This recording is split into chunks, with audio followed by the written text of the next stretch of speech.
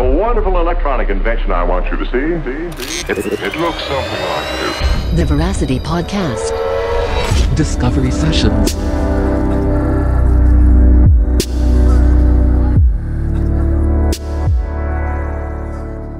What's up, Vancouver Island? Thank you for tuning into the Veracity Podcast. This is your co-host, Brett Jameson, and today I'm speaking with Kieran Cox. He's a PhD candidate and Hakai Scholar at the University of Victoria, who's broadly interested in topics relating to marine biodiversity and how ecological communities respond to changing coastal conditions.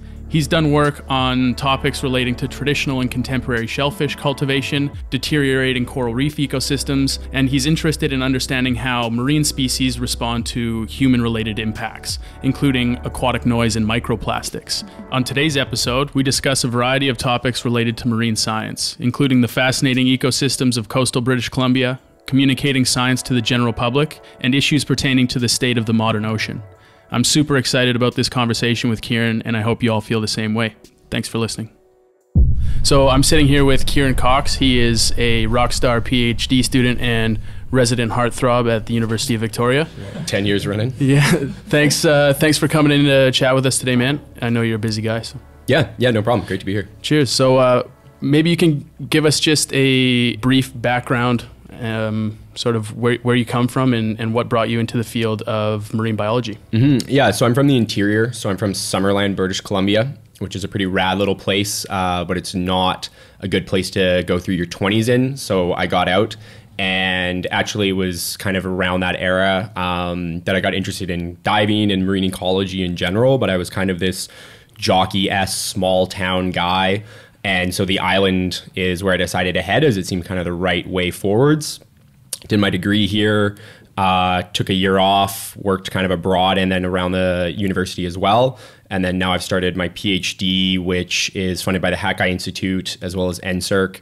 And it's been just kind of this whirlwind of marine ecology. And so, yeah, this is where I find myself. So the town that you're from, is that interior BC or are you coastal? I'm interior, yeah. So I'm from the Okanagan, so it's small. It's a relatively big lake as far as lakes go, but yeah, really small town, 10,000 people, 100 people grad class kind of scenario. Right. So how did you get into diving then, being kind of separated spatially from the ocean and the coastline? Yeah, so I got really, really lucky in all reality.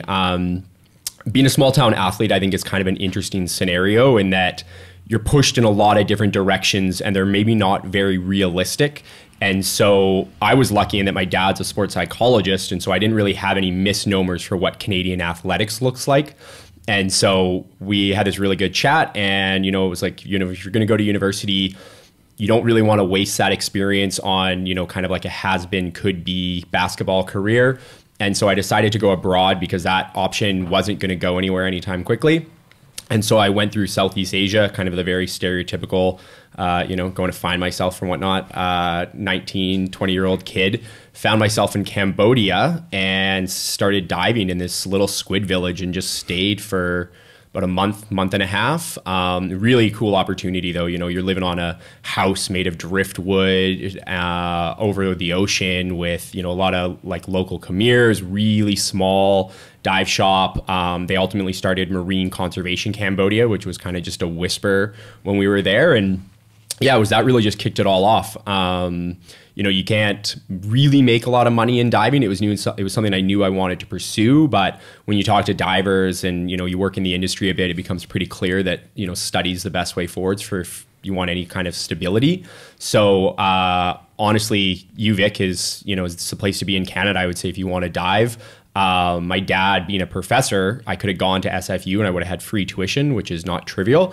But if you Google dive sites Vancouver, there's not that many, and Victoria is really the place to be. So I made the decision after about a year and a half of college in the interior to come here.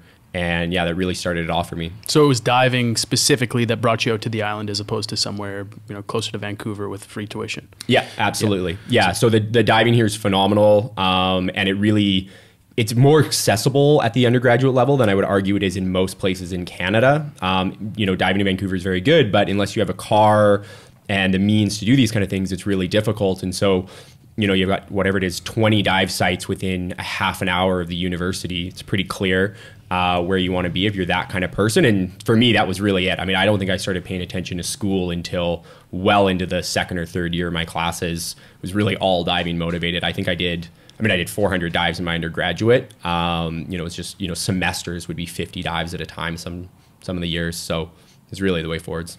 I don't know if you had the same experience. Like, I mean, do you have an idea, or can you recall when your interest in marine science was peaked? I mean, I'm from Saskatchewan, and so I mean, reminiscing on growing up, like the ocean was always this like far distant, mysterious place with a lot of intrigue, and like every time that I would ever make it close, like even if it was SeaWorld in San Diego, I was just like over the moon being there and immersed in like the realm of the ocean. And I think that was kind of the main draw for me going out there. Are you able to pinpoint like where you found your interest? Did diving come first? Was it sort of an adventure thing that happened and then you sort of found the interest afterwards, or was your forays into diving a result of Yeah, no, so it was more, it was 100% luck in a lot of ways. So I grew up on the lake, and I think when you're young, you probably don't discern the difference between an ocean-based life and a lake-based life in a lot of ways. You more just kind of develop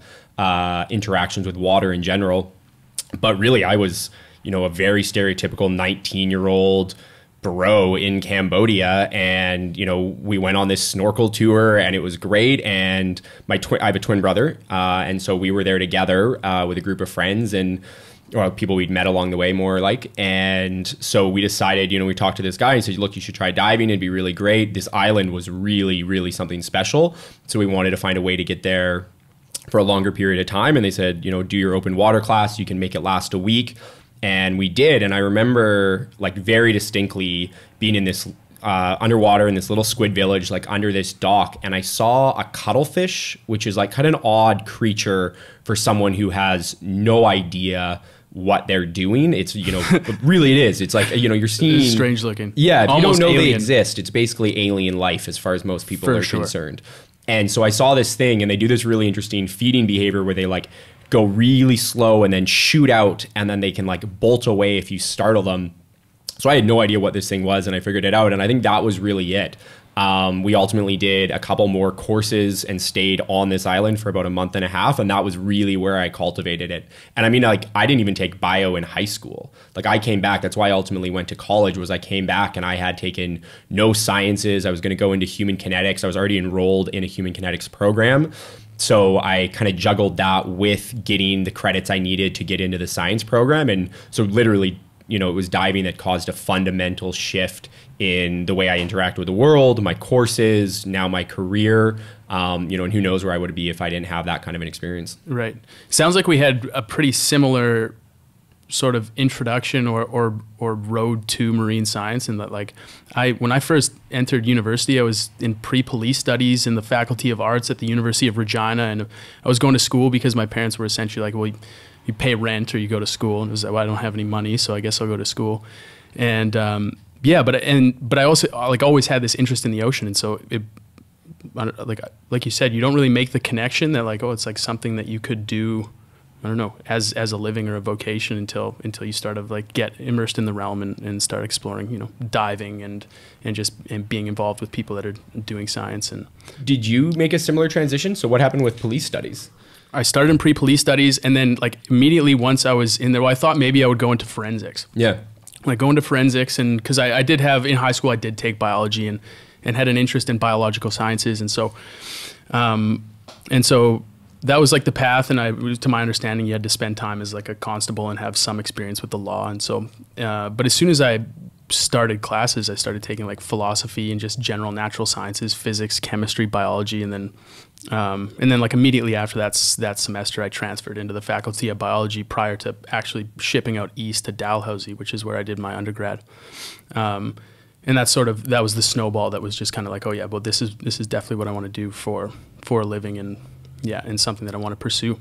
Yeah, so very similar. Yeah, very yeah, similar. super similar. Yeah, it's nice when people have that kind of flexibility. I think a lot of people, especially at the undergraduate level, you kind of move through with a cohort, and it's really hard to change that direction once you've started. Which is especially true if you've taken large amounts of student loans and you're kind of, weren't sure why you were there initially. You basically just choose, oh, what was I interested in high school, right? And it's like, you're asking a 17-year-old what they're interested in as if it's going to like set up the rest of their life. It's such an odd fallacy. Yeah, absolutely. In hindsight, I would have taken a gap year for sure, but yeah, I just didn't have the foresight to make that decision in the time. But yeah, so where was your first, or what was your first transition from sort of like diving as a recreational activity into the actual science side of things? Yeah, so it kind of happened pretty organically. So when I was here, the university has a great scuba club. Like, seriously, shout out to the scuba club. They're awesome, and I think they're really good for undergraduates looking to develop their skills. We are in a pretty rugged piece of coastline. There's a lot of things you need to be aware of. And so that was a really good transitional period for me. And so I did my dive master here, which was great. I spent, like 8 months just bombing around the coast, going on awesome dives. And when I finished, before I'd finished, I started applying for these like pretty, out there jobs, just kind of this like young, super keen, I got to dive all summer now kind of thought process. And so I applied for this job that I was nowhere near qualified for. Like, I did not have a PhD. I don't speak Spanish. There was a series of reasons why I shouldn't have got the job, and I got an email back and it was like, hey, you don't have a PhD, you don't speak Spanish. And I was like, good, we're on the same page. They were like, but you have a dive master, and you're definitely not getting the job you applied for, but I'm looking for dive masters for this summer, and do you want to come to Honduras with us? And it was with this organization, Operation Alicia. And they kind of run this citizen soft science kind of program, but then they also have more of a research component to them. So if you were, say, a master's student in the UK and you needed a field site to do your research, you can't set up said field site. It's too expensive. There's too many logistics. There's in-country permitting that needs to be done. And so you might approach somewhere like Opwall and say, okay, I'm going to send one of my students out and they're going to stay there for the summer. This is the project. And so these kind of systems need a lot of dive support. And so I Googled where I would be going. It was Cayos Cochinos in Honduras. And Honduras is really well known for the Bay Islands, which is like Roatan and Utila, which are these like pretty aggressive party islands. And they're, generally a good time for diving. Cayos is the closer to the coastline island. And there's actually 2 islands there. And it's in a marine protected area. You can't go there without this kind of permitting. And so I was like, okay, no other chance to go to this island basically ever unless I say yes right now. Sounds great. So I signed up and I got on a plane and I went to Honduras for like 6 weeks and just kind of played this dive master science S role there. And it was awesome. Like it was everything you kind of want at that stage in your development, like tropical island, great people, you're drinking like Caribbean rum one night a week with everybody, but like everybody's very focused, lots of legitimate science being done. It's like 75-cent pints. Yeah. It's a magical place. Yeah. Where you're like, you're getting like, like the locals in those countries are always awesome, right? They're so fun to hang out with, especially in that kind of setting where they're working a lot with Opwall. And so it's like really facilitates these nice interactions. It's not just kind of a tourist grind where people are going and spending their money and that's the kind of exchange. They're working with the locals for questions they'd like to see addressed.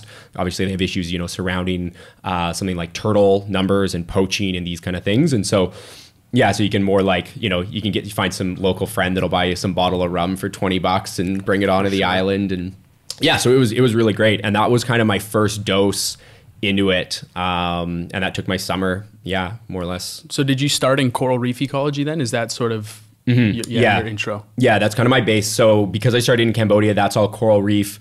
And then came back here and did a lot of cold diving. And then went back to the corals. And then through Opwall as well, the next summer, I got asked if I wanted to come back to Honduras. Opwall's got, they're in at least 10 countries with like 20 something field sites. And so, I was like, well, I'd love to go back to Honduras. It was great, but you also have a base in Indonesia, and that's where I'd really like to go. So the next summer I did 2 months and I went to Wakatobi, which is one of like the far corners of Indonesia.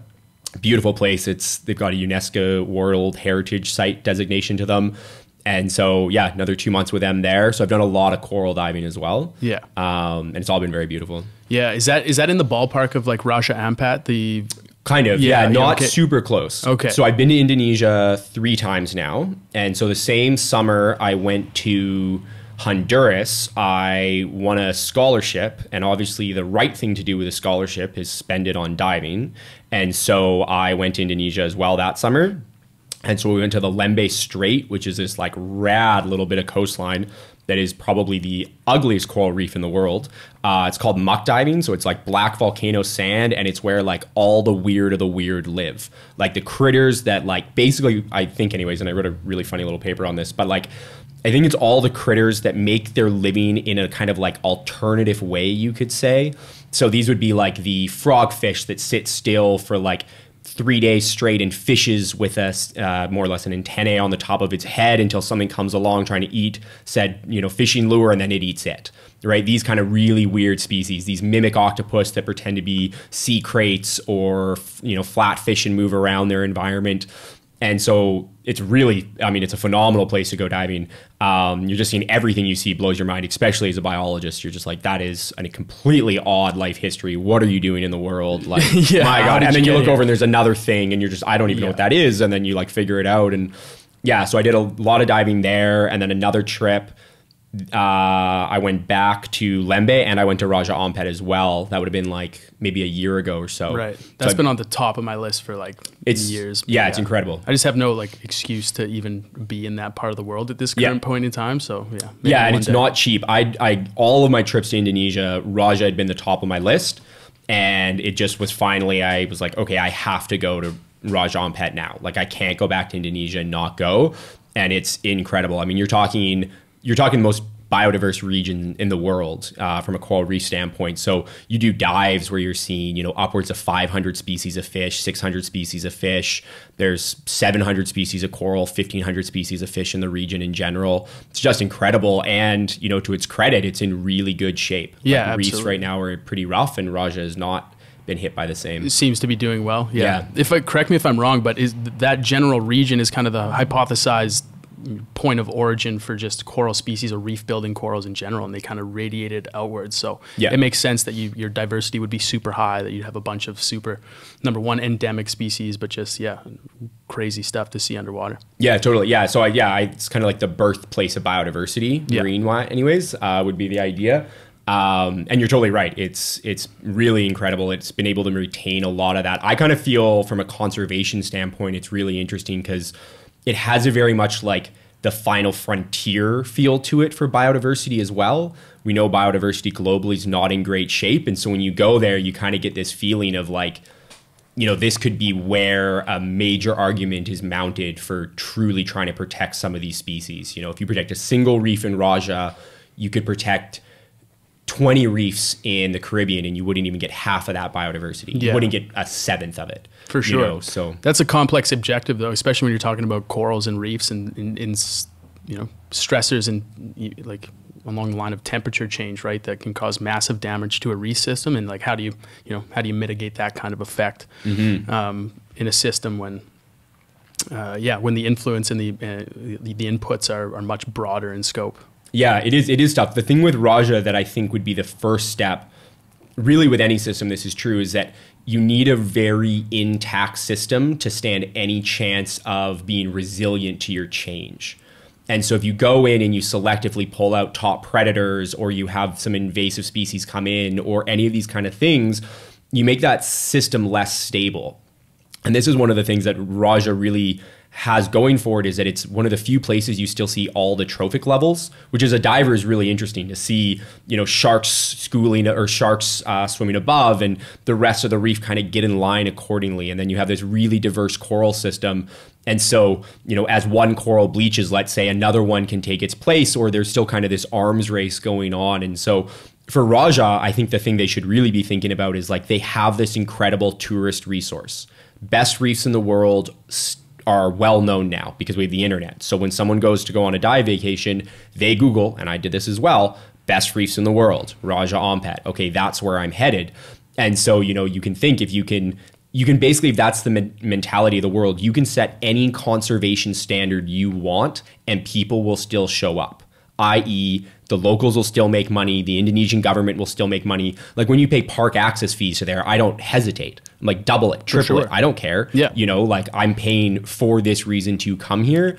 And unfortunately, there's enough examples where people haven't conserved these resources and then the tourists will just go elsewhere. Yeah. Right. I think especially with reefs in decline everywhere and just like looking at a system like that and I mean charge whatever you want and people are going to want to see it and they're going to come and they're going to flock to see it. It's like the mecca of scuba diving or the mecca of reef systems. Mm-hmm. Yeah. Sipadan has done this. So Sipadan has a really strict permitting system where you can basically get in like 1 day a week of your dive charter nearby Sipadan. We'll go to Sipadan because of the permitting. Where's Sipadan? So it's basically like Malaysia, Borneo kind of area. And so people still go here, right? It's a pain in the butt to go to. You might only go for a day if you stay for a week. And yet people go because they've set this really high standard. As a result, their system is still relatively healthy. And so they've done a really good job. And I think Raja could do something similar where you might as well set that standard because the tourists will come in waves, but when the reef is destroyed, they will leave.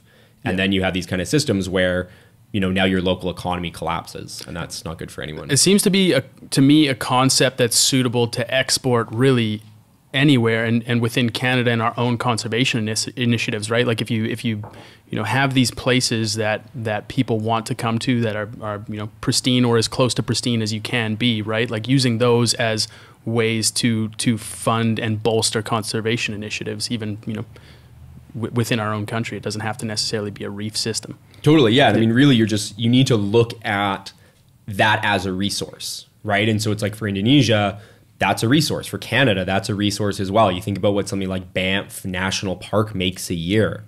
So we've got a couple of really great examples, but you're absolutely right. Just look at it accordingly. Let the money draw. Let the people bring in the money, but then also you need to understand that maybe people do need to be mitigated a bit with their interactions because they will come and they will interact maybe negatively with the wildlife. But if you set a high standard, it'll be positive interactions and then it'll be preserved through time in a really nice way. Yeah, absolutely. I think people like when people think, I don't know if you have this experience when you tell people that you're a marine biologist or however you describe yourself. I mean, there's sort of the concepts and the ideas that come to mind initially for the people of the general public. And for me, it tends to be like, the large charismatic megafauna or large animals, the killer whales, the dolphins, the porpoises, coral reefs, because they're sexy and they're topical. But I wonder to what degree people on the island and in British Columbia know exactly what they have in their backyard. So you said you have at least a couple hundred dives on the island here.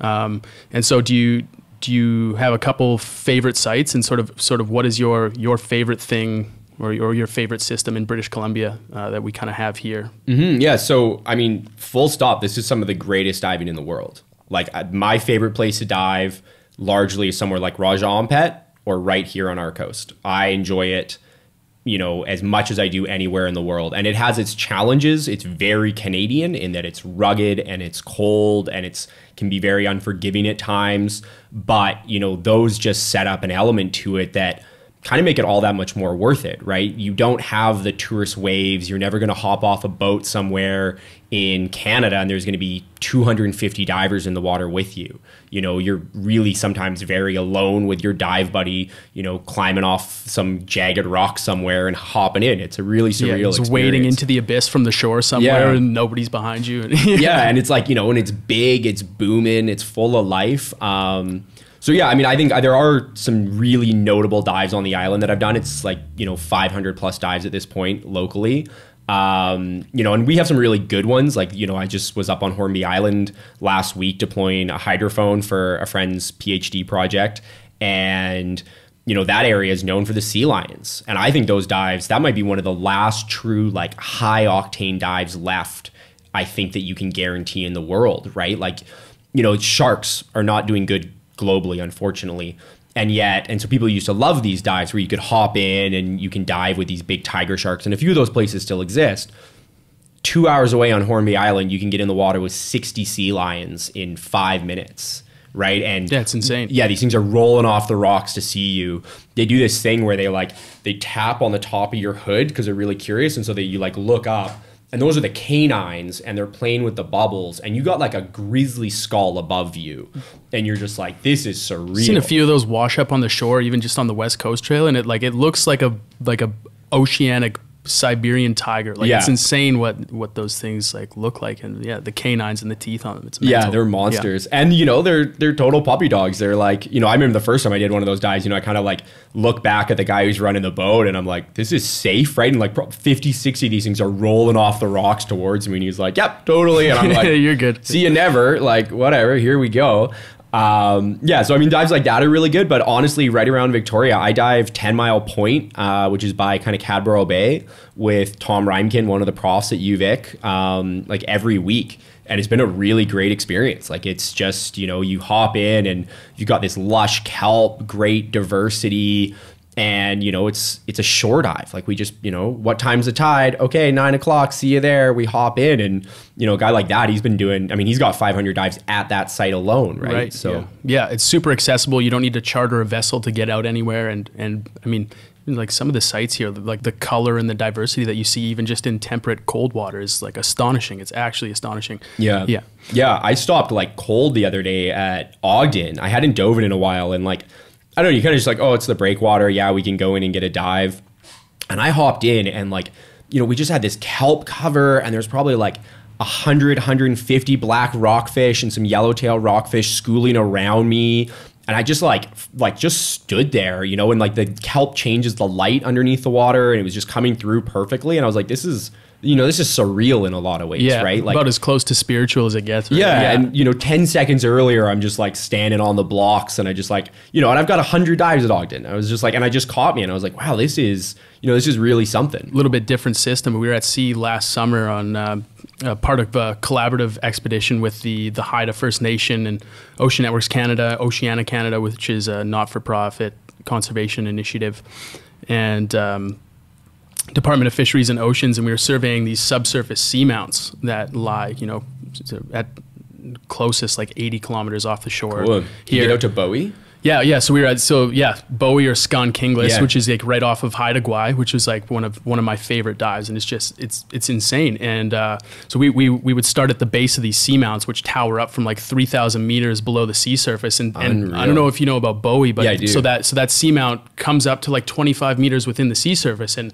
coming out of the last interglacial, that peak was actually exposed, and so it was an island at some point, and so it's woven very tightly into their mythology and their culture, and so it was super cool getting to dive there. But even going to these places that are just like hotspots of biodiversity, and like I was up at like 6 o'clock every morning, wasn't doing experiments or subsampling until the ROV came up, but like I couldn't miss any part of these dives. It was absolutely insane. Yeah, that's such an incredible experience. That place is like.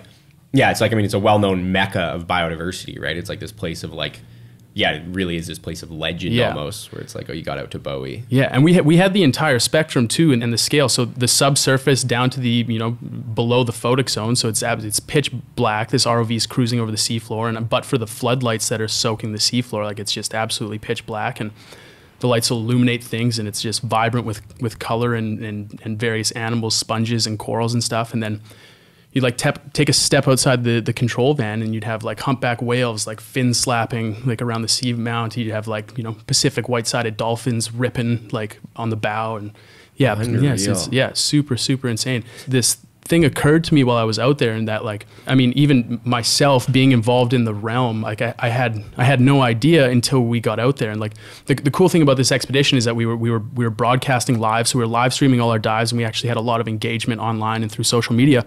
But it occurred to me that like how do you get people to care about these things and about conserving these things and protecting them if they don't understand or know they're there? Like, right, they can't. It's all subsurface, man. It's all hidden. But for people that actually maybe by chance come across a live stream or some sort of documentary that kind of takes them below. So how do you the people in interior BC and Saskatchewan, how do you engage them? Yeah, I've started thinking about that a lot lately, because you're totally right. And it's almost, I think we do something very unfair as scientists, which is we get mad when people don't rally to our causes, and yet their days are busy, right? Like, it's not like, I have a lot of really great friends that I go back and hang out in the interior with, and they're great people, right? But their days are busy. And so if I can tell them, like, look, the oceans are polluted, or, they're turning more acidic, and corals are dying, or kelps are dying, or things like that, and then I want them to rally to my cause, it's not that they don't want to. It's like, life is exhausting, right? And we just ask too much of them. And it's like, you do this with, I do this with any kind of social thing that I feel very passionate about. You almost have this, oh, you should rally to my cause. And I can understand that view, because they should. If you're a moral person and you've done your homework, you probably have a view of this that someone else doesn't have, and hopefully you're correct in your thinking.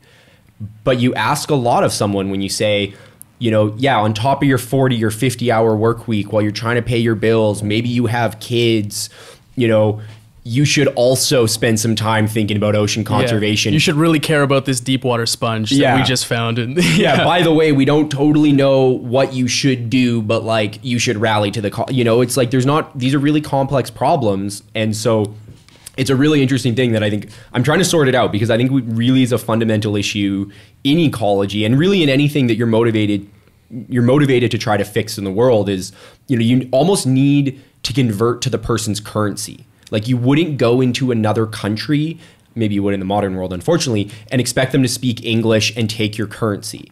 So don't go to a conversation and say, like, oh, I want you to talk in marine biology today. I want you to talk in ocean conservation. Say, what do you care about? And I've tried this out with some of my, let's say, like, more right-leaning redneck friends from the interior. And if your argument is so valid, you can have it in any form. You can talk about money when it comes to ocean conservation. Absolutely. These things are very valuable. So I've been playing with that a bit, because you're totally right. It's a really tough thing to do. And I think ultimately the way forward is to talk to the people about the things that are important to them, and see if what you're thinking about hits. Right. And if it doesn't, don't force it. There's 7.5 billion people in the world.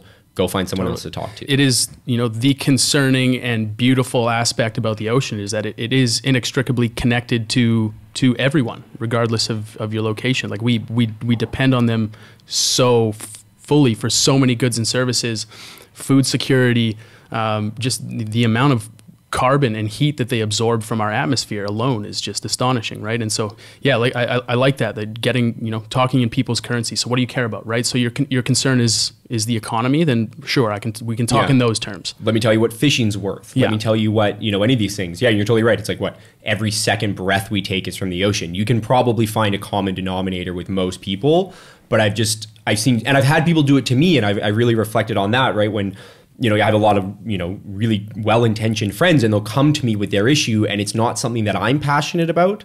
And I'm like, look, I'm here with you. I can see your view, and I take it seriously, and I want to help, but like, I'm taxed out. Like, I'm working 60 hours a week. I'm a grad student. Like, I've got a lot of work to do. And so I'm there with you, but unless you can, like, tell me what I need to do immediately, I can't really do just a rally to your cause in the long term.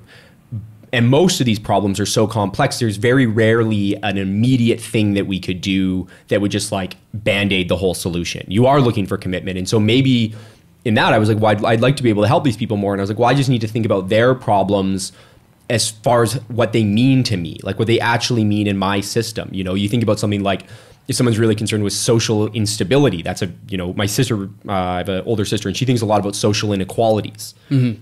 Okay, that's a very valuable thing to think about. It's not at all the system that I talk in, but we can definitely talk about what an unstable global system is going to do to ocean conservation, and I'll take that super seriously very quickly, right? And we can see this when, when systems become unstable, or, these kind of things kind of get unruly, obviously conservation seems to take a hit. Yeah. So, in the climate right now, or the social climate, there are infinite things that you can be concerned about, and that are valid points of concern, and a very finite number of things that you can devote energy and your own concern to. And I think that's where it becomes less of asking people to change behavior and to rally to your cause, and more so finding ways to weave it in the fabric of our policy, and develop certain incentive structures that maybe people people will operate on a level that's not at the very surface of consciousness, where they're actively saying, I'm going to change a behavior because I really care about the ocean, where it's just kind of like,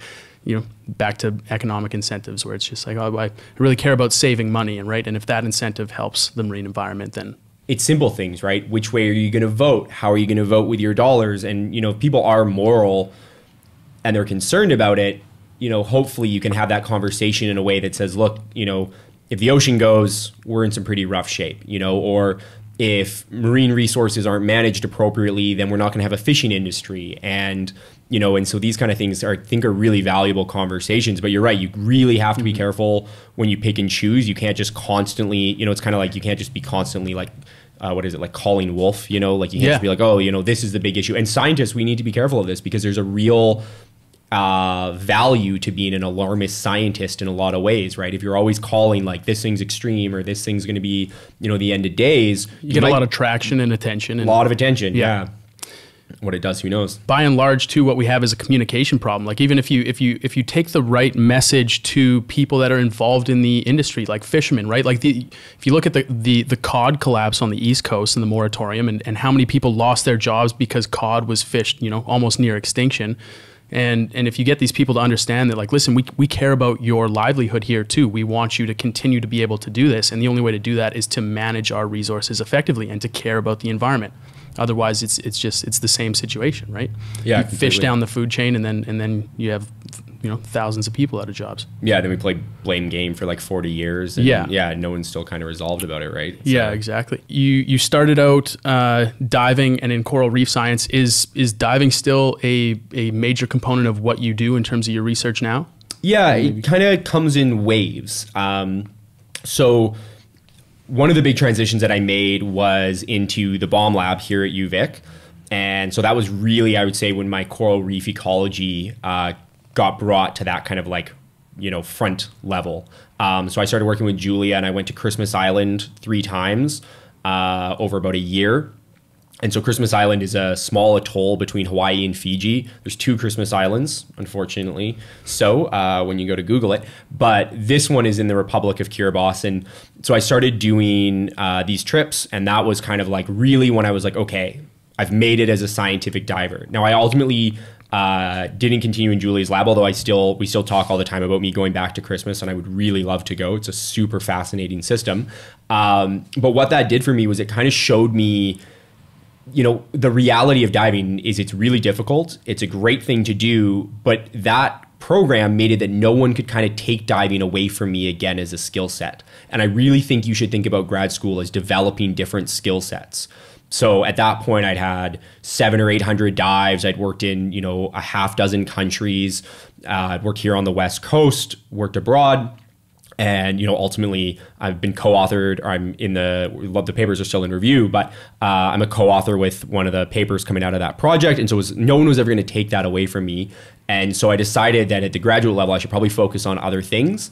And so I took kind of a break from diving research, didn't incorporate it into my field work. I focused more on coastal ecology from the intertidal. So my thesis work looks at traditional and contemporary shellfish cultivation and the biodiversity responses to that. So on our coast, we have First Nations clam gardens that have persisted for about 4,000 years, plus or minus. The dates are still largely being resolved.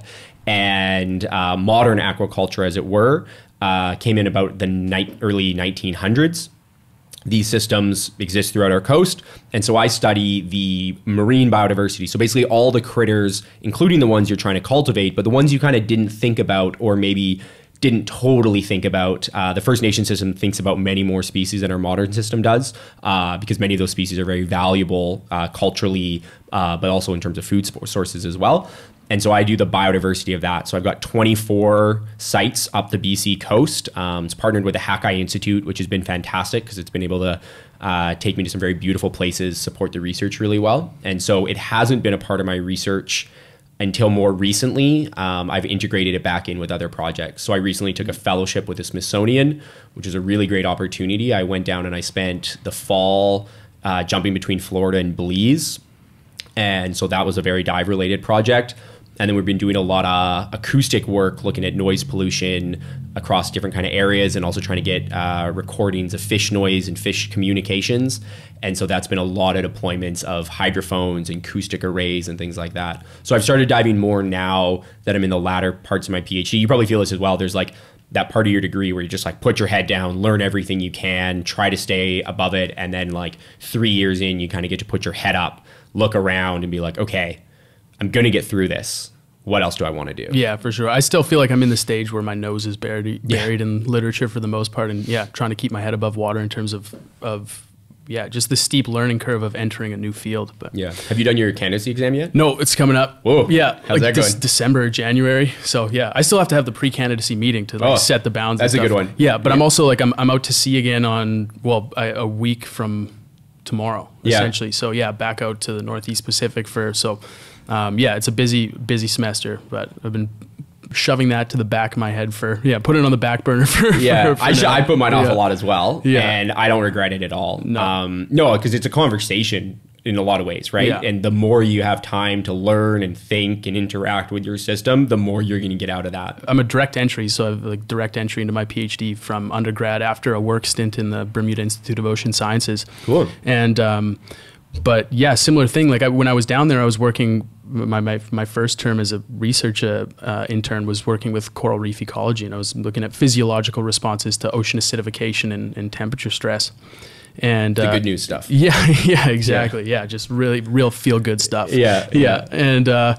And then made the switch to microbial ecology, and that is just like, it's an entirely different realm. And so it's one of those things too that makes me realize that, like, I don't know, when you're growing up, so many people are like, when you tell them you do marine science, they're like, oh, I wanted to do that, right? And I've come to realize that marine biologist is kind of a misnomer. Like, it's just like there's so many diverse aspects of what it means to study biology in the ocean, and you can do like, animal ecology, you can be, study, molecular ecology, and it's just like, it's much more niche than just like, I'm a marine biologist, and that's kind of like the buzzword that just people misunderstand by and large. Yeah, I only say that one when I'm talking to someone where I kind of don't want to sound snooty, and I want to just kind of like keep the conversation going. Because if I said like, I'm a nearshore community ecologist, like, you're a dick is what you are. Yeah, exactly. And you're like, okay, that doesn't help anything. Why are you using all your fancy book words? Yeah, what use regular people words. Yeah. What do you think you're better than me? And I'm like, no, I think I'm probably broker than you. Like, almost certainly. Yeah. Bowl of rice for 3 days straight. That's where we're at. Yeah. So you touched on a little bit about your work in clam gardens and coastal ecosystems, and there was like maybe an interesting point there that I don't want to gloss over, but this intersection between maybe some facets of anthropology and sort of modern ecology as we currently understand it. And so you, correct me if I'm wrong, there's aspects of your research that look at traditional aquaculture processes or throughout deeper time than our frame of reference now. Mm-hmm. Yeah, and so it's been the part that I found by far the most interesting of the work that I've done. And again, with kind of, you just don't understand these disciplines until you're truly in them. And I would by no means consider myself really in that discipline. The people doing that work are, they're anthropologists, they're archaeologists. It's a whole field of study, but I've been able to work, quite closely with a lot of them and get just a look at the information. They're writing the key papers that I'm reading. They're really changing the way I think about coastal modifications through time, what it means to live on our coast, the history of our coast. We have such an odd view of what our coastal history is. I think there's people that have a very accurate view, but I would say the kind of, whitewash would probably be the appropriate term. That kind of very whitewashed version of your coastal history is far from true, right? We're talking about large populations, really complex resource management systems, and far more consequences than we deal with in the modern world. I really think there's something truly, it's interesting, for the lack of a better word, something very interesting about a resource management system that evolved in a place where consequences were very serious, right? You think about shellfish and what that means to have. So a clam garden basically would be, you can cultivate it in various landscapes. And this could go from a great clam beach already that you build a garden wall on. So essentially you're building a large wall at the 1 meter give or take tide line. And what that does is it causes sediments to increase. It decreases the slope of the beach. It creates ideal clam habitat. Right. So what is the ideal clam habitat? Presumably they're looking for soft bottom, something that they can burrow into. Yeah, soft sediments, sands. One of the gardening practices is to like dig out your clams, which are going to aerate your soil. You're going to remove seaweed, so you're not getting anoxic zones. You might do some predator exclusion to make sure you're not losing any of your standing population. You could bring in clams as well. If you had let's say you'd built a clam beach, maybe you built it on a really great a really great clam beach already, and you just increased its productivity. That would be a really great option. But one of the things about this kind of governance system in this land use is, well, not everybody has access to that kind of quality real estate, let's say. So you can also build it on these kind of, let's say initially suboptimal clam beaches, but you could also build one on bedrock. And so there's some phenomenal clam gardens on the Central Coast where you kind of don't realize until you look at the shoreline, and then you're on, the Central Coast is really rugged. And so it's this rugged Canadian coastline, and then all of a sudden this garden kind of jets out from the side, and you realize that someone built this on bedrock, and then the sediments accumulated and they just created clam habitat from what would have been largely rocky intertidal. And so in that case, you'd be pretty motivated to try to bring some clams over to get your population up. Yeah, so it has been really interesting to kind of expand my thinking about that and kind of see a lot of the cultural practices. And, unfortunately, a lot of these gardens became inactive due to colonization and largely residential schools in a big way. Residential schools were very targeted in the way that they were going about their cultural genocide. And because a lot of First Nations language is oral history, it doesn't take more than a few generations of cultural genocide before you can kind of maybe not have the information, or at least not have the stability in the system. And so it resulted in some of these systems not being as active as they once were. Clams have always been a really big part of First Nations culture, and a lot of these clam beaches are still being harvested. But, we're talking the Brighton Archipelago, thousands of these things, right? Like we're talking a very vibrant food system. I find it fascinating to think about in terms of traditional knowledge and the just understanding of the ecosystem that these people had. So I think you had talked about some of these clam gardens going back, 4,000 years, right? Yeah. And so I find that fascinating, just the understanding of the ecosystem and how to manipulate it in a way that increases productivity so that you support a larger population, right? Like it's Western sciences, we're very obsessed with it being conducted in a certain way. And I mean, at minimum from a fisheries management standpoint, we are missing 3,000 or 4,000 years of management practices on our coast, right? Like if you think about your ability to persist through time as a society is somewhat influenced by the knowledge you've been able to occur in the past. Well, do you want 100 years, 120 years of like modern aquaculture, or do you want 4,000 years of lessons, right? And so there's a lot of information there that, isn't even in the thinking of kind of the modern day system, unfortunately. When we think about human manipulations to the natural environment and manipulating coastlines and agriculture, like it's largely synonymous with disturbance, with perturbation, right? Like you're causing some sort of negative impact to the ecosystem. I think in your paper I read that like what you found here is that these traditional practices, these clam gardens, actually can increase the biodiversity within the system, right? You end up with more species in a more complex ecological network than you would if it was left unchanged. Absolutely. And I mean, there's good reason behind this. I think you're totally right, though. We're kind of geared to think in terms of the negative, right? All human impact is bad. Like, it just has to be that way for some reason. And I think that doesn't really give nature its credit, right? You're talking about life. Life's very complex. Species will take advantage of things if available. Whatever. There's that Jurassic Park line, like, life will find a way, right? Yeah, and totally. It's like you go into a system, and let's say your coastline, and this is especially true with shellfish, right? If your coastline is these complex habitats, you're not modifying the whole coastline. It's not like we're trying to make the whole coastline into, some shellfish farm, but you're making these kind of pockets. And so if all the surrounding area looks the same way, but your shellfish farm or your clam garden looks differently, well, that supports a different types of, biodiverse system, and different species are going to take an advantage of that. And there certainly are some winners and losers, right? Some species don't really like clam habitat. But, if your system looks a lot like the system that it used to look like throughout the coast, and you build a clam garden, and you increase the structural complexity of the system, and you increase the soil quality. And the same is true for modern shellfish farming. You add complex landscapes and, little things that species can hide under.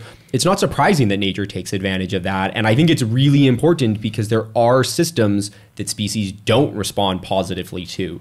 And so if our goal is long-term food stability, we need to be aware of what systems are having a negative impact and specifically what those impacts are, what systems are having a more positive impact, if you can say, positive, and try to understand that is really important. Yeah, absolutely. An interesting point too of just like the term aquaculture can be a bit polarizing, right? Like there are associations that people make about the term aquaculture prior to having an understanding. And I mean, aquaculture can refer to a bunch of things. In a sense, the clam gardens that you're talking about are a form of aquaculture, right? 100%. And then there's additional harmful practices, like maybe you were talking about farming Atlantic salmon on the Pacific and the problems associated with that and with salmon escapes. But there's a spectrum there. There's a range of practices, some obviously more harmful than others. Mm-hmm. And yeah, I think you're totally right.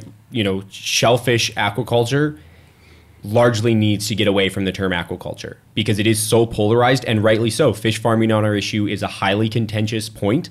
It's, you're talking about farming invasives. We're not completely sure on escape potential. There's a lot of evidence to say it's less of a risk than maybe we think. There's a lot of evidence to say, the oceans are changing and they're more susceptible to invasive species coming in.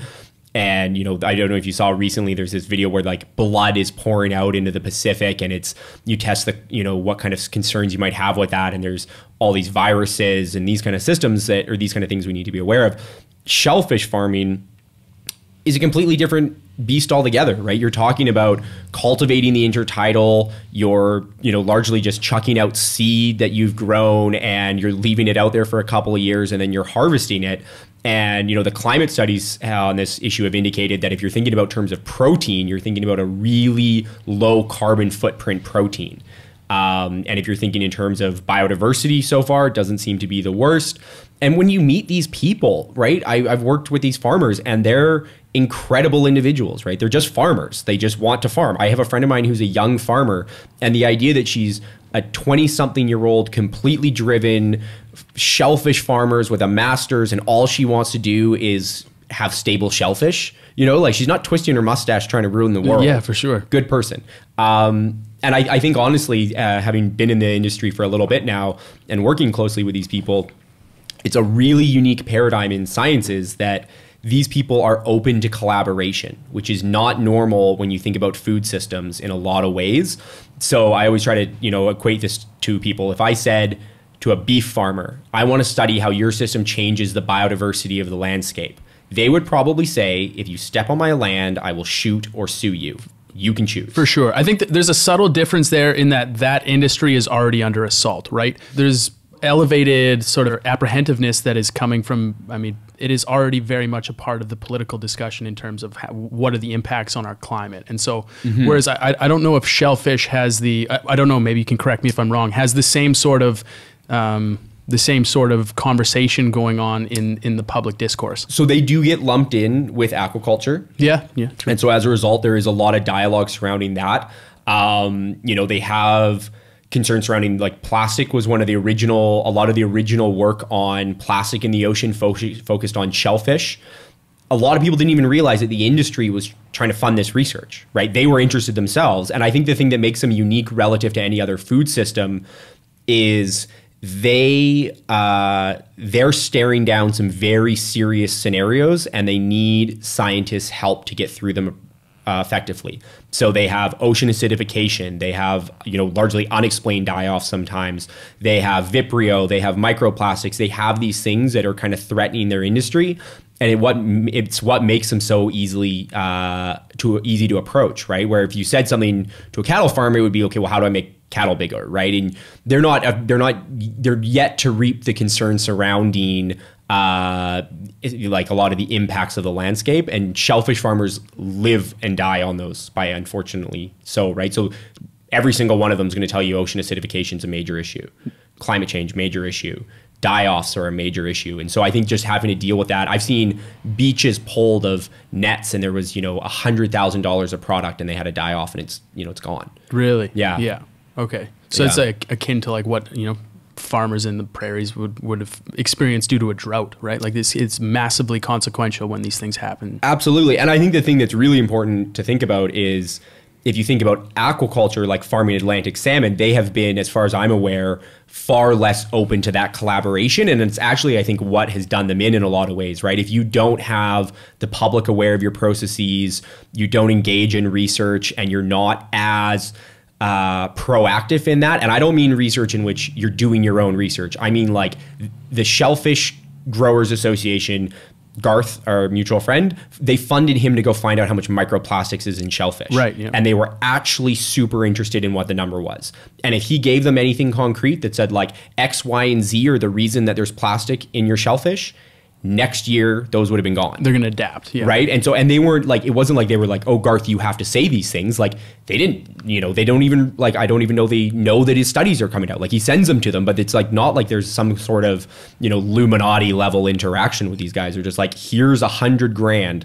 Go tell us how much plastic are in shellfish and tell us how we can get rid of it. Yeah. And presumably like you're not coming in there with research funded by the Clam Aquaculture Society of Canada or whatever. Like, it's not, it sounds to me like it's research that you're doing just for the interest of determining what is happening in the system and what is the impact for humans and the industry, and that these people are just they want to know as well. They're as interested in what's going on as you guys are. Well, and they're a young industry, right? And so, we have this idea that kind of industry should be evolving, right? And so the best way to do that is you just pay people that, scientists will stay up till 3 a.m. for you thinking about your system, and, they'll drive all hours of the day to, go do field work for you and things like this. And then they can give you information that says, okay, this is the way forwards, right? I'm writing this paper right now with these undergraduates who did a really great directed studies in Bamfield. And, they were interested in the planting angle of gooey duck and survivorship. The oyster, what's gooey duck? So gooey duck is one of the more profitable shellfish on our coast. And so it's a really big shellfish, basically. And it's kind of got a small shell. You'll see them once in a while if you're swimming around. They tend to stick a big, large siphon out. There's a large Asian market for them. And so it's a very profitable industry. And these two young students were doing this project and they wanted to look at gooey duck. And so they went and talked to the hatchery guy and said like, can we have a couple hundred little gooey duck seeds and, maybe some ideas or whatever and see what we can do. And so they looked at planting angle and survivorship and just said, okay, well, is there any way we can increase survivorship to make it more effective? And the guy was like, great, go do it or whatever. And, you talk to him now and he just took their findings and was like, great, like you guys found out something cool. I'll put that into use because this is a totally new industry. Like my goal is to be better. Thanks. It's a really interesting place as a scientist where I feel like we struggle so much to have applicable results and, usable findings in some of these systems. Maybe if you just look at the disconnect of what the temporal separation is between being out in the field and collecting the data and, to the point of publishing, right? Whereas like the farmer's kind of just going to look at you and be like, I don't care when this gets published in whatever journal. Like I 3 years later. I want to grow more gooey duck, please. Like, 3 years later, you get your first paper and you're like, I did it. And he's like, great. Yeah. It was a little long. Yeah, exactly. I gave you that money like in, 2016.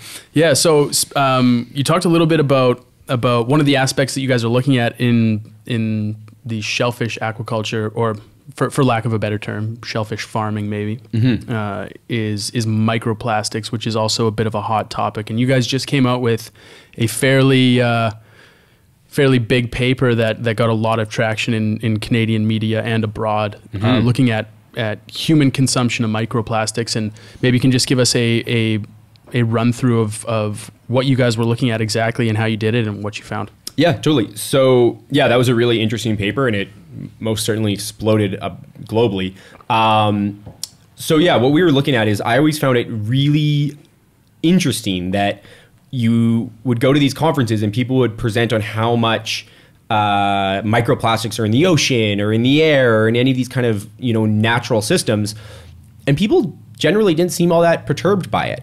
And yet, some of the early work where it was saying, okay, there's, 3 pieces of microplastic in a shellfish, everyone got really up in arms about this. And as an ecologist, I found this really weird because like you can't have a huge amount of plastic in an environment that we're the direct proprietors of without that plastic being in the things that we're taking from that environment. It seems intuitive. Yeah, completely. Actually, maybe we could just quickly define for people that don't know what a microplastic is. Yeah.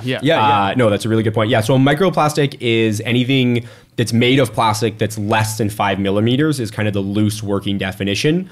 They get to microplastic status, if you could say that, one of two ways. They're made small, nurdles, microbeads, these kind of things that are made to be really tiny pieces of plastic. Those are primary microplastics. Secondary microplastics are breaking down. So these are things like the wear from your, unfortunately, tires have plastic in them. So plastic comes off your tire, enters a drain, goes into the ocean, or goes into another natural environment. Secondary microplastics. Fibers in clothes are really coming out as a major source of plastic. And we're talking to the point that there's been some data that would show that a single load of laundry, say 4 or 5 kgs of laundry, is going to generate up to 17 million microfibers in that effluent.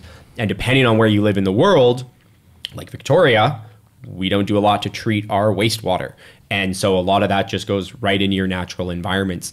And even if you do, maybe you block it down and you make it into some solid and then it goes into your landfill and now you just have a lot of plastic sitting there. So really tough. And so I was interested in the idea that these things are everywhere.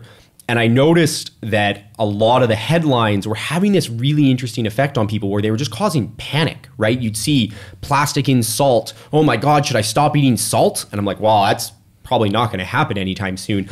And one of the things I think scientists always need to do is really push to give people the appropriate context to navigate the world you're trying to inform them on. It's really important. And if it's not done well, it can have serious consequences. You could accidentally tank the salt industry or something like this, right? For sure, yeah. You never know. And people, are not, again, with people being busy, right? Like you can't assume because I spend all day synthesizing information that the general public can do it. And so a lot of the people that I talked to were like, oh, we know kind of how much plastic people might be eating and we know some of the worst sources. And I was like, no, you know it. That does not mean the public knows it. And so I was really interested in this idea of getting full context.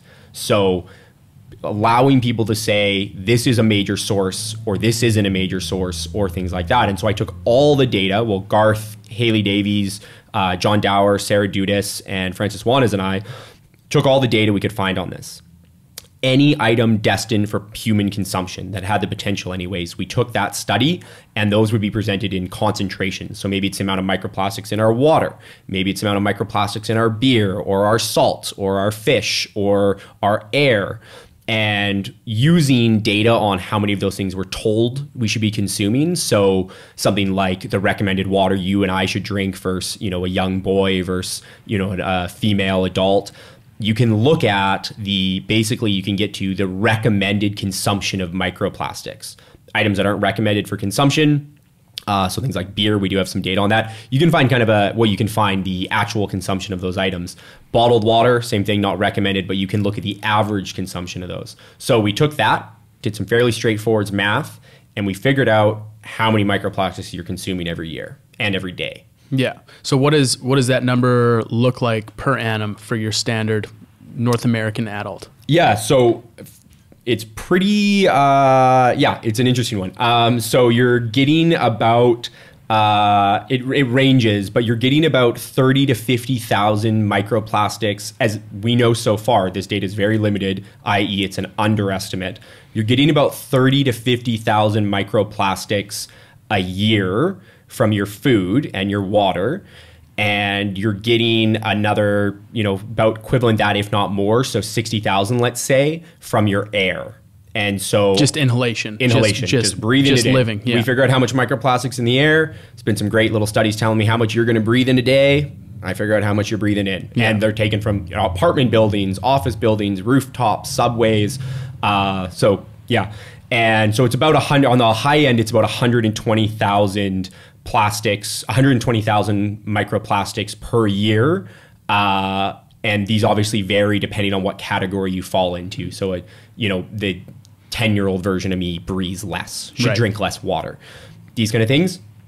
The staggering part is we only have about 15% of your recommended caloric intake figured out.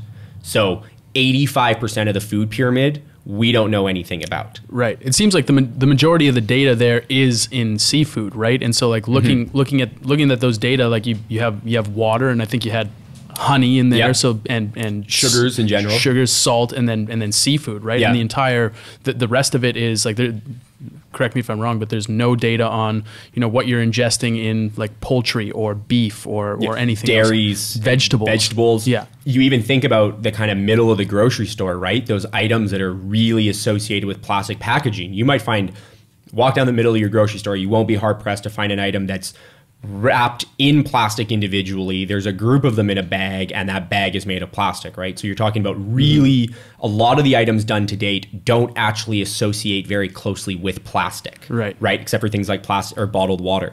So yeah, you're totally right. A lot of the caloric value we have is currently coming from seafood. And so again, that was really important in terms of context, because the research community needs to know what we do know and what we don't know. Yeah. And so the public needs to know as well. Yeah, exactly. But I mean, so I think it was really twofold, right? The people needed to know, okay, there's plastic and salt for sure. You're only consuming, depending on your diet, let's say it's 2,400 milligrams of salt a day.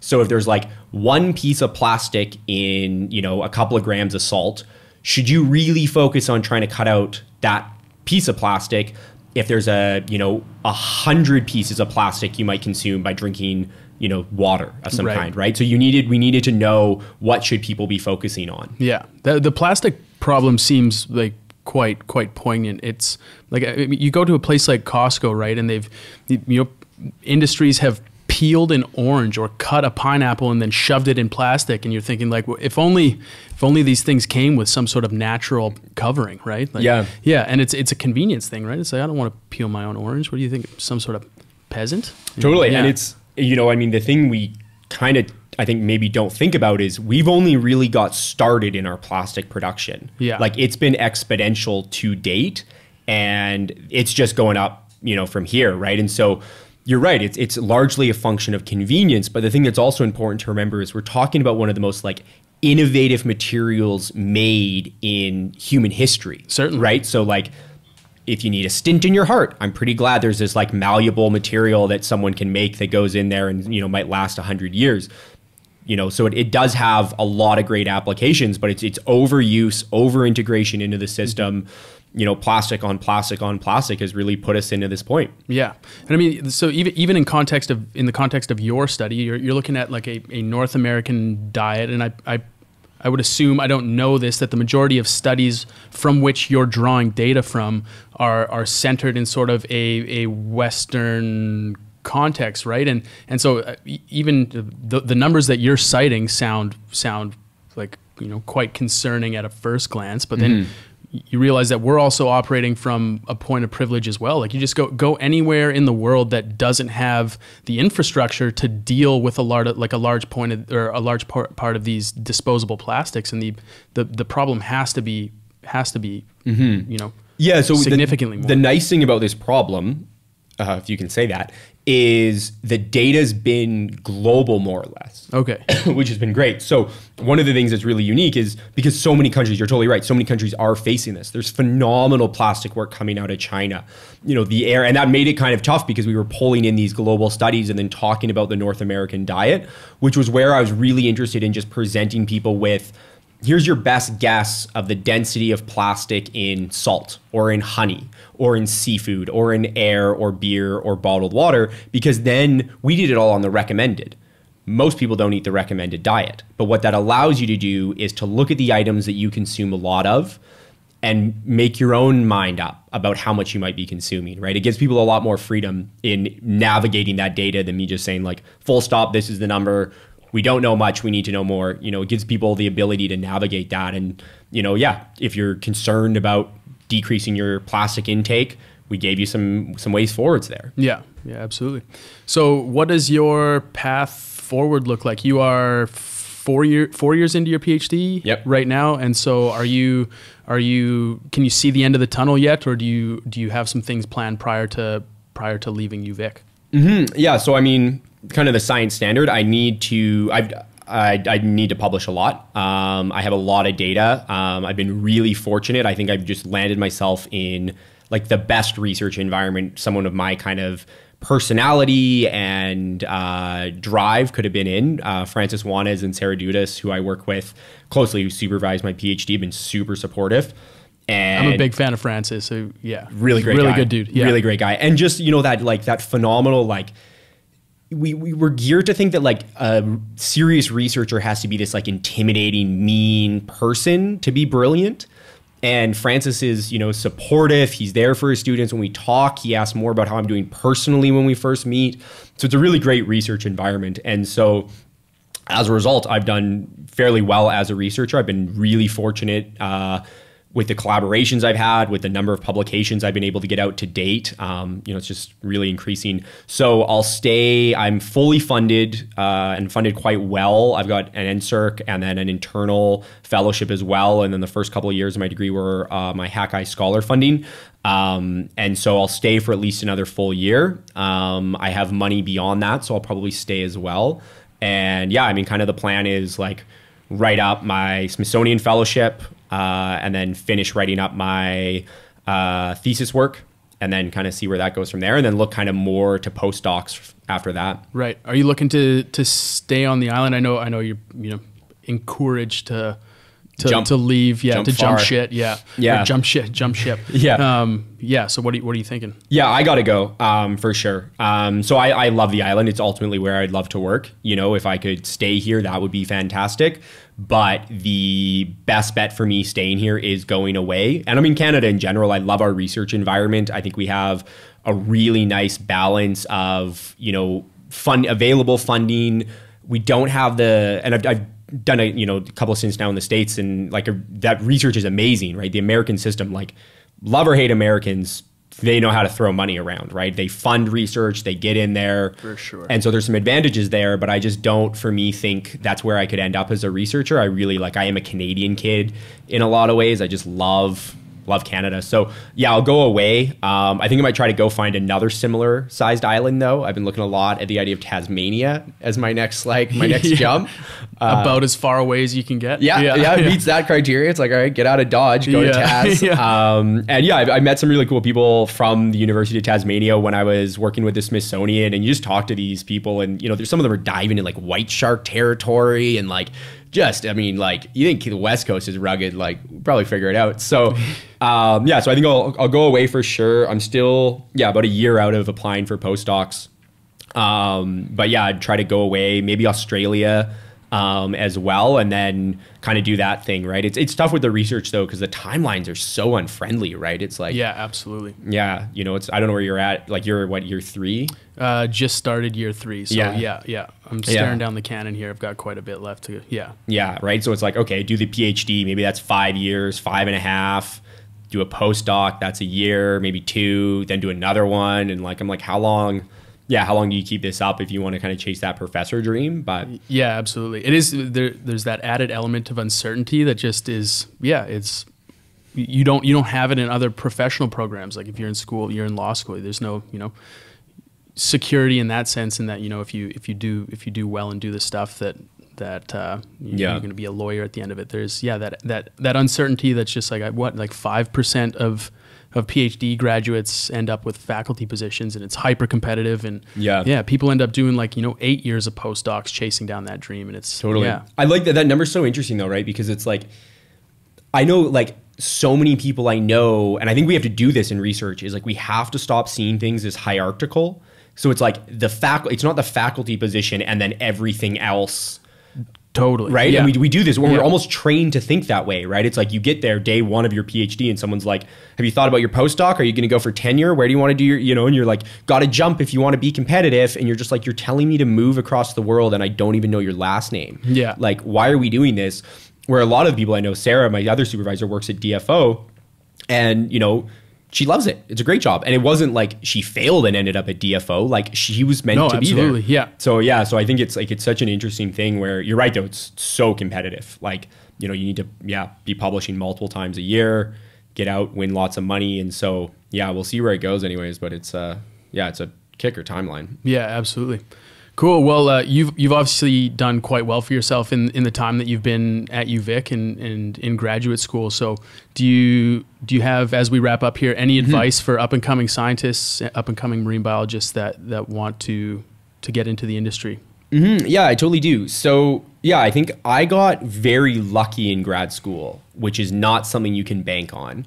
And I think for young people, really in anything, right? It's just like show up, do your homework, right? Like learn. There's nothing more powerful than like someone who knows what they're talking about and admits when they don't know what they're talking about at the undergraduate level or at any level, right? There's like, you talk to really smart people and they don't hide if they don't know something because they want to learn it. And if you have that information, they will like learn it and compute it and put it into them right away, right? So I think that's it, is like, you know, do your homework, be ready, and just be keen and like, you know, take advantage of those opportunities. Like you're eventually going to get saturated, our generation especially, like too many opportunities. Everybody wants to like create their own job and like be really aggressive, but then it's like we're working 60-hour weeks and burning out. So learn when you're on the end of that, the tail end of that. But when you're in your undergrad, like, yeah, be active, be keen. I started diving and then it was like I applied for a job. I applied to volunteer in the bomb lab.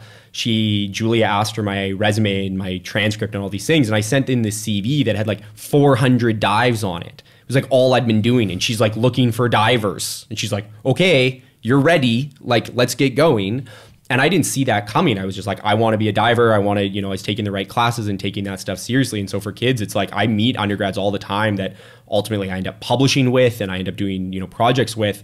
And if they're like keen and there and willing and honest about who they are and what their strengths and what their weaknesses are, like you're never going to fault that person, right? You're just going to want the best for them. So I think, yeah, just being willing to put yourself in that and, you know, open some doors. Yeah. I guess there's also an aspect of grad school that it's a slog, right? Like it's a massive time and energy commitment. And so do you have any secrets for how you keep head above water there? How you achieve some semblance of work-life balance and yeah, how you navigate the space of being a PhD student? Yeah, totally. So I think one of the things that really came out for me was I really started to realize like you are joking if you don't think you're a product of your support system, right? And I very much, like most young people, let's just go with me, I very much did not think that I was a product directly of that support system. I thought I was doing a lot of it on my own, and that's not the case, like at all. I've realized that in grad school, because you're totally right. Like you're, you know, if you're crushing it, you're working really hard, you're being very calculated, you're doing all these things. And then I started realizing like, wow, I'm really just a function of the great people that are supporting me, and can be your parents or your friends. And like, I've been so lucky with the people that I've connected with in grad school, right? Like Garth, you know, like such a good guy for me to be working with. And we have such different personalities, but we like have just cultivated this system where we work together, we support each other, want nothing but what's best for each other. And, you know, we're both better because of it. The same is true with my partner. And so I don't think there's not a recipe to what your support system has to be, but like find it, appreciate it, and like cultivate it, because that's actually what you're there for, right? Like no one gets a big win and like doesn't just immediately call someone from their support system. For sure. So that system's gone, like you're not going to struggle for those wins the same. And so, yeah, I think that was one that really hit, kind of like when grad school hit, and I was like, whoa, this is a lot. And you find the people that you can kind of talk to openly, you can tell them the truth, and they like, you know, won't beat you up for it. So yeah, that's been definitely the best way forwards for me. And I think for everyone I've seen that's done well. Right on, man. Cool. Well, I think that's a good spot to wrap this thing up. Do you have any online forums where people can follow your work and get a hold of you? Yeah, totally. Yeah. So I have, all the standards. So I have Twitter. It's like Kieran CX, but it's just under Kieran Cox. I've got a website, same thing. Basically, if you Google my name, like Kieran Cox, you're all over the place. Yeah, especially now with all the media, it's like you're going to get 300 different articles on me. So yeah, some of which have my photo, so that's great. Right on. Yeah. Cool. Good deal. All right, thanks for joining us, man. Yeah, no problem. We'll see you for coffee next week. Yeah, good deal. Thank you for listening to the Veracity podcast. If you enjoyed the last hour or so of your life and you want to support us, you can subscribe, comment, or share on whatever platform you like. If you're interested in sitting down and having a chat with us, you can visit theveracitypodcast.com, scroll down to the contact section, and drop us a line. Cheers.